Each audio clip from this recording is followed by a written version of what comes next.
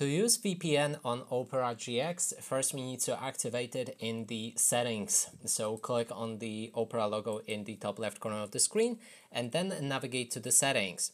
Now when we scroll down, you should be able to find advanced settings somewhere, and they are actually on the bottom. Now when we scroll down even more, there's the option to activate VPN. And it doesn't work all the time. To fully activate it, you will need to click on the VPN logo right here next to the search bar, and then you can turn it on and off.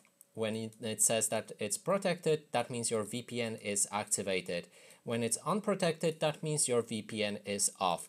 And when you're activated, you can change the location where you want your VPN to be based. You can go for Americas, Asia, or Europe.